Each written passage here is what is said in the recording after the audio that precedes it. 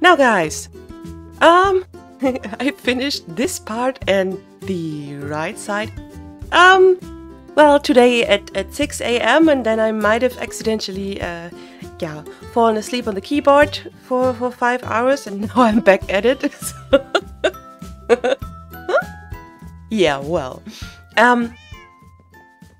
what we are going to do next is the first floor, because the first floor will also have rooms and it will also have an incline like this here, like the bottom floor, but just one layer upwards. This will be a little bit difficult because I still want the rooms inside there to be accessible and yeah, somewhat even grounded. So let me see how I do that.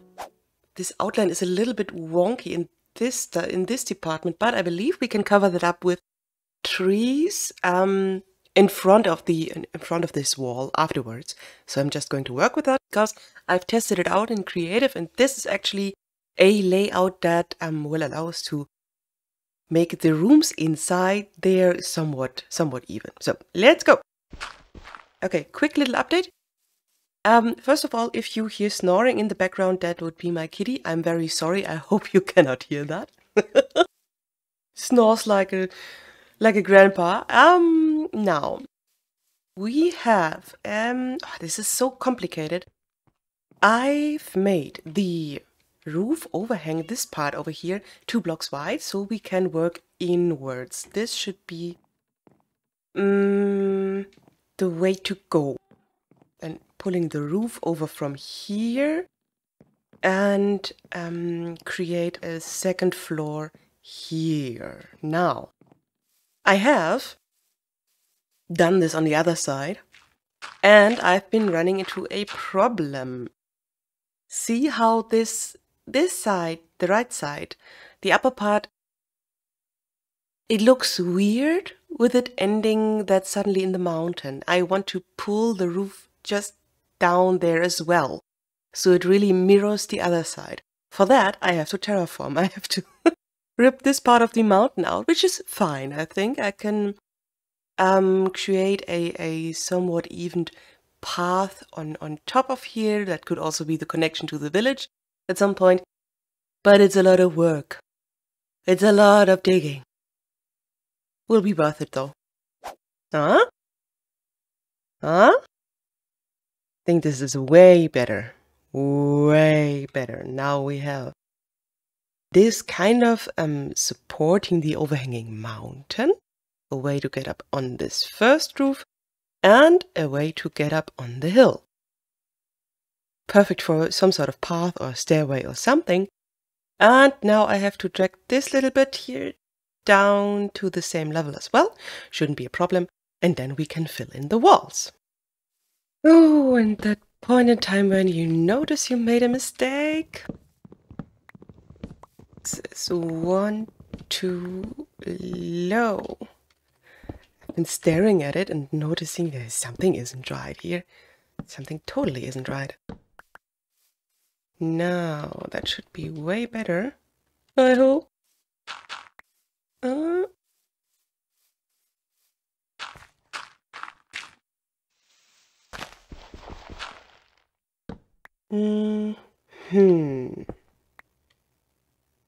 Maybe this can stay like that.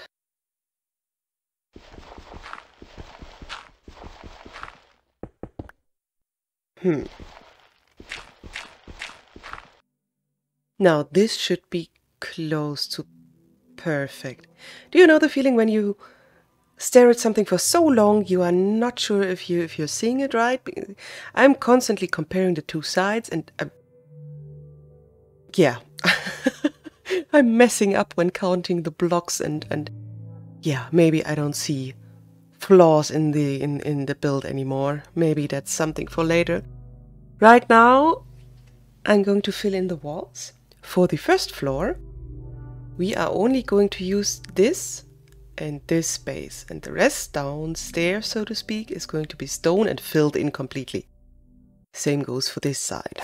Whew, guys, this is complicated. This is really nerve-wracking and mind-boggling. So, okay, I made a few tiny changes to the framing logs. They had to go one more out so I could deploy the dirt on the top the way I wanted. Doesn't really matter. It changes things a tiny little bit. The windows had to look different for a reason that I completely forgot, but it had to be done. I filled in all these stony bits and I placed down lanterns, and this is getting pretty close to what I've envisioned for this part. Now, for the interior, first of all, let me get down. Whee! We also have a visitor. We have a wandering trader who seems to be stuck in the other side of the balcony. This guy. Hi. He has good stuff that we might actually find on our own. Actually, we already have moss blocks, which will be important for this build. Yes, but we already have them. So now for the interior part here.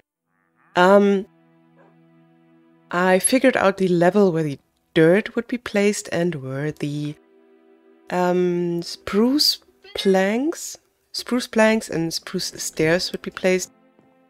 Also a little bit complicated, and I'm not sure if I don't want the entire roof, including this bit and maybe even this bit, to be dark oak. I'll have to figure that out. Maybe I'll try that out on the other side and then compare the two. But that is the progress so far. This year, I believe the back wall of both sides will be stone, just like on the bottom part, like this. Maybe a little bit roughed up, like those walls are. And yeah, I believe that as soon as we get the exterior done and the frame of the rooms, this will be the bedroom, and on the other side there will be maybe the kitchen, maybe, and down here I want to have workshop or maybe here the kitchen and up there enchanting. I'm not sure. I'll have to figure that out. For now, I will have to gather some more resources because I'm almost out of spruce, which is terrible. Just absolutely terrible. The amount of logs that I use here is just ridiculous. It's just terrible. Yeah. But nonetheless, I want to finish this side and the other side with the dark oak for the ceiling, and then I'll bring you back so we can compare the two. Look at this. Now we have two options. Option one is the light ceiling, and look what I did with the back wall. We have those little nooks where we can maybe place some storage thingies in there in the wall, so we have more room accessible in here. The interior will be something for the next episode. I will not get that done today. But yeah, that is option one. I do not really like the contrast between wall ceiling here and this. This is just feels a little bit just wrong to me. Whereas with option two, I feel like this is much more complete. I pulled down the dark wood thing over here, so it feels like the complete roof is dark wood, and also over here, and I honestly like that better. It feels a little bit heavier, yes, but I like it. I feel like this is that's the way to go in a mountain base. Doesn't matter if it's a little bit dark in one part. That's part of the deal here. Now, while I will transform this part into dark oak, I hope you guys are okay with that. I feel it's definitely the right way to go. And then we will have to take care of the floor down here. Meow, exactly. And maybe we can do, just to round things up, do a little bit of exterior work here so we can have maybe a pathway to the entrance, maybe some trees up top. Oh, and I completely forgot. We have to take care of the mossy bits because moss is going to be involved heavily, especially on the roof. On this part, we have to take care of that. Ta-da!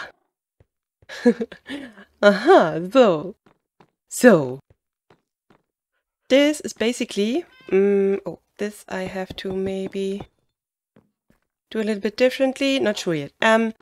This is basically one layer deeper than it was originally. I also had to drag all the wooden parts down one block. This back wall here is dedicated to storage. I will also find several smaller storage solutions for just throughout this room. And basically this is going to be the workshop with the actual workshop area somewhere around this around this central pillar. I have framed the whole thing in, oh god, what are you called? Deep slate bricks. Yes, deep slate bricks. The frame within the frame is polished deep slate, and all variations of deep slate in the middle to create this rough kind of look. Now I want to go for the same look on the other side, and I believe this here, maybe that's an idea. I'm not completely sure about this. I just don't want the light gray directly next to the dark gray. I think that is just a little bit weird. This might also be a little bit weird. I'll have to think about that. Maybe this is better. I'm going for the chiseled deep slate. Chiseled deep slate, that's the name. All those new names, that's a little bit much. I think that is the best solution for this at the moment. Look what I just got, guys. Fortune 3. That is so important. We're going to use that right about now, and we are going to merge both of our pickaxes into one perfect one. That's so good. You have no idea how happy I am. Because now we can mine this guy and get how many? 3 diamonds instead of 1. How many do we get from the other? I'm getting greedy here. I'm getting a little bit greedy. Okay, just 5. Still awesome. This basically, fortune gives you a chance to get more than 1 drop from ores and stuff. And I am going to mine all the stuff now. Just strip mining. Now this is what I've got. This is about 2 hours. I was watching a movie in the background and we got all of this stuff. A lot of iron, a few diamonds. All of this because we have fortune. And we're done, guys. Look at this. The floor is done. I'm so happy. The lighting is, that is not final. I'm just playing around with ideas. Interior is something for the next episode, as I said. I just need to really make sure that this whole place is spawn-proof because I had a tiny run-in with a creeper earlier and didn't hit record just in time, but it was close. And it was definitely this little kitty that saved my butt. Now, we have just a few more things to do. And most of them involve moss. Now, I'm really excited about this. Because, also maybe sweet berries, maybe some pumpkins. This is one of the new blocks, and it's one of the most exciting blocks in the game. At least I think it is. Now, what is my plan? My plan is to get up on the roof, which is fairly easy, because well, fairly easy, she says. Can't jump, What I want to do is to merge this roof in, yeah, moss and grass and everything. Now, let's just place 1 block of moss. This is nothing spectacular, but once you use bone meal on it, fancy stuff happens. First of all, the moss spreads and annihilates every block in its range. It also spawns those wonderful tiny little azalea trees. Azalea? Yeah, I don't know how to spell that. But it seems like it isn't able to get over to the wood, which is not really a problem. Let's just let it spread for a little bit, so we can actually, this way, get a hand on a few more moss blocks, of course. Ha!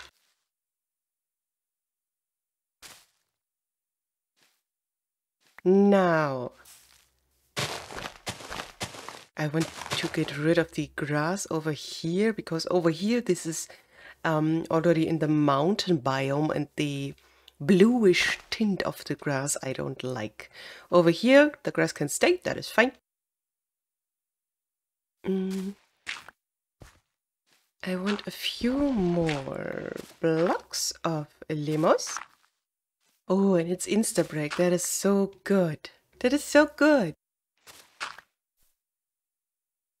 Okay, moss block. And let's see what it does over here. Not sure if I like the grass. Well, it's better than the other one. Definitely. Okay, so just let's rip out a tiny bit of the roof. Need to find a way to make a somewhat even transition between the green stuff and the wood. Maybe some kind of dirt. What we can do is combine gravel and dirt to... Wait. How? Like it is? How do we do? Yeah, we do. Ah, like this. Whoopsie. I'm a dum-dum. This could be the way to go. This could be the way to go. I'm going to experiment a little bit further and bring you back once I have found a solution for the roof.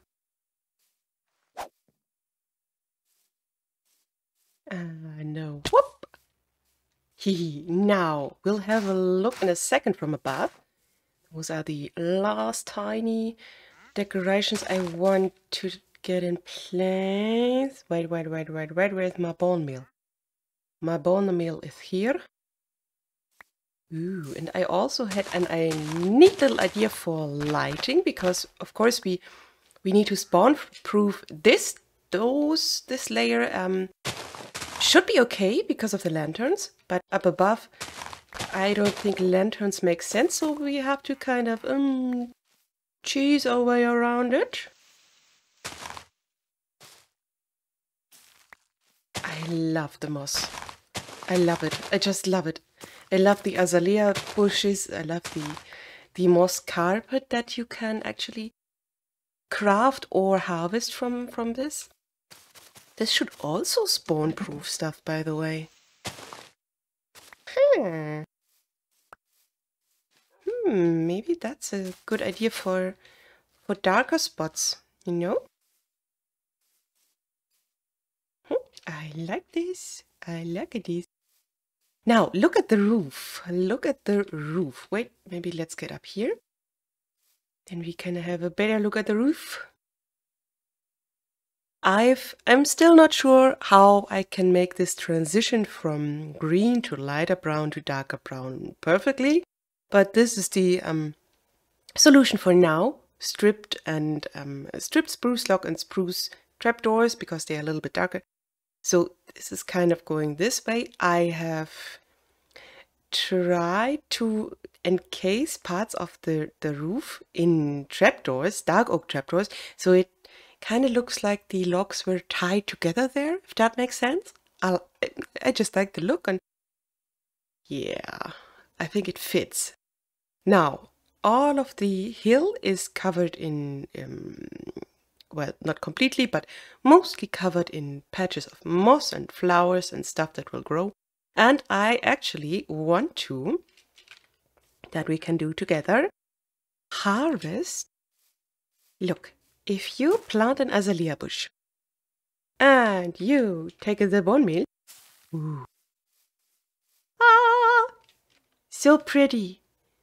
Just so pretty. And now you can harvest those leaves, which are awesome.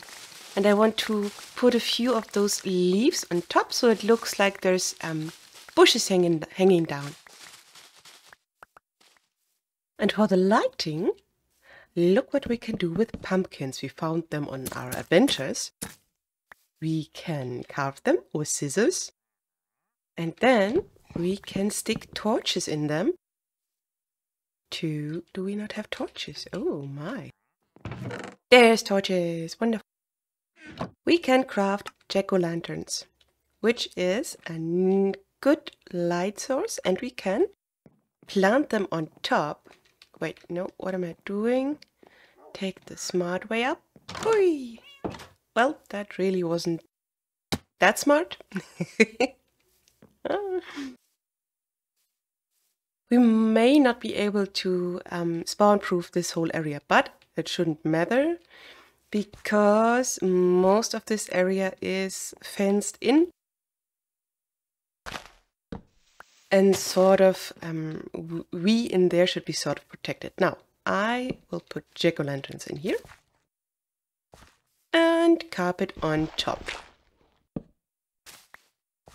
And we'll see in the night how well that lights stuff up. Oh, that was not smart. It won't work. But here it will. Oh, I need more jack-o'-lanterns. We should plant those. We should definitely plant those. I love this color of green. The biome-specific tint of the normal green, the green of the grass and stuff, doesn't really matter when it comes to azalea bushes. And that is awesome. You can make an area much greener than it was just by planting down those guys. That makes them super useful in my opinion. Yeah, stuff is getting lit up. Look, this looks great. If I can get rid of all the torches and plant a few more of those bushy things, then I think we are good. Do you see that? This keeps happening. I was about to show you the finished build and then those guys walk through the over the screen. Man. I'm not sure if I need to build a wall or how I can permanently solve this, because I seem to be exactly in their on the route they take. They seem to spawn nearby and keep coming here, always from the same direction. And even smuggle some torches in here. This is good. And they will shine through the trapdoor and keep those parts of the roof spawn-proof, which is awesome. Oh no, not this one. Maybe here? Boop. And here.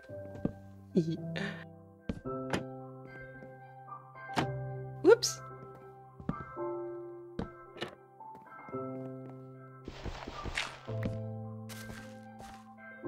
Oh, and another torchy. Boop. Now I think that is almost all of the torches. Okay, I have to call it quits now. I can barely keep my eyes open. This was a serious project, seriously big. Maybe way too big for the start of a hardcore world. Let's take a look from my little podium over here. Isn't that nice? Tell you what, I'm so glad we did this. I've planted a lot of trees just to have some sort of a backdrop for this building. And I've been not recording whilst building the path and the tiny pond over here.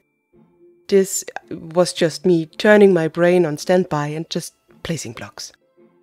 Now, I really like the look of this. Let's build ourselves up actually. Ooh, and don't fall. Still got no feather falling. So you can take a look on the top. Now there's bushes everywhere. I've placed down a lot of the azalea leaves and berry bushes and flowers.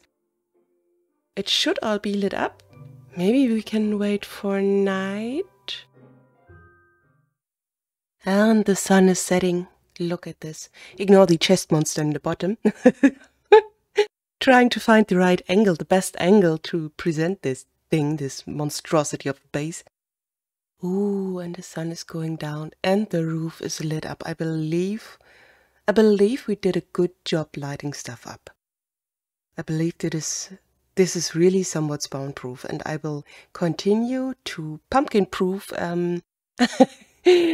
pumpkin spawn-proof all the area around here, because you barely see these tiny moss carpets on the ground.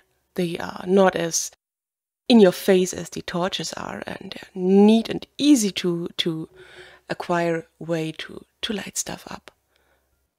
Now guys, thank you so much for watching. This was a monstrosity of a project. I hope you enjoyed the episode. Leave me a like if you did, and I will see you in the next one where we will take care of the interior. Have a good one, have a wonderful evening, morning, or whatever it is for you, and I'll see you in the next one. Bye bye.